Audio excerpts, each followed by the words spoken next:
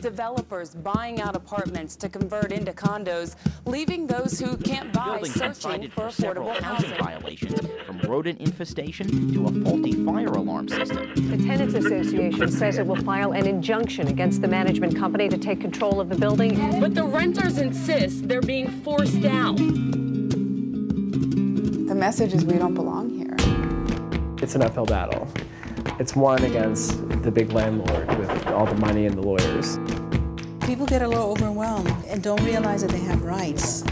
The bathtub is backed up. It's not fair. It's not decent. It's not American to me to treat people differently like that.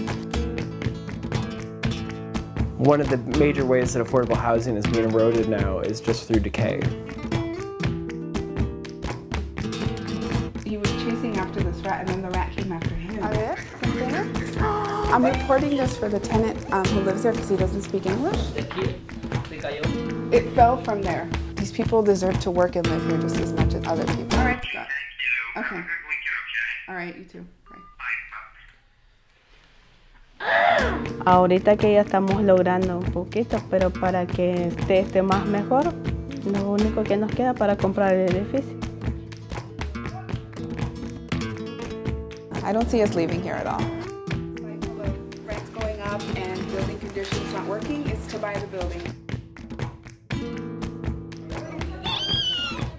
They say back home, tu hermano es tu vecino más cercano, which means your brother and sister is your neighbor.